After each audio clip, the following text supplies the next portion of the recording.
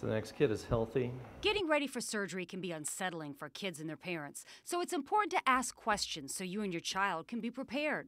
Well, the first thing that most parents are concerned about when their children have surgery is anesthesia. Dr. Ron Binding is a pediatric anesthesiologist at pediatric surgery centers. He says when it comes to anesthesia, it's not just the parents who raise concerns.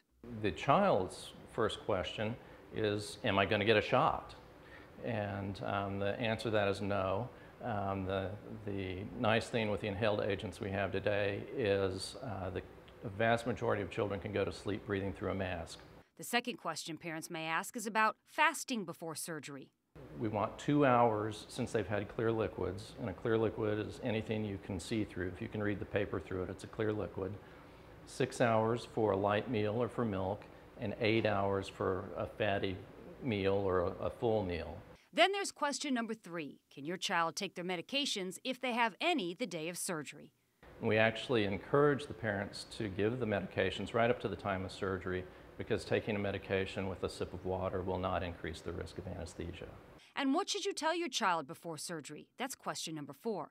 Dr. Binding says honesty is always the best policy, but also consider their age. Kids less than 7 just need to know they're going to be separated from the parents for a short while, but there's somebody with them the whole time to make sure they're fine.